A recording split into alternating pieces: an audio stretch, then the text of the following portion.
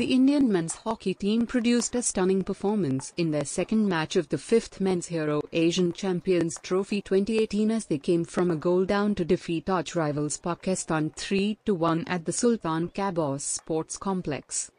India were helped by some moments of individual brilliance from Captain Manpreet Singh, who was also awarded the man of the match, and Forward Mandeep Singh, as the two scored in the 24th and 31st minutes respectively to turn the match around after Pakistan's Mohammad Irfan Jr. had scored in the first minute to give Pakistan the lead.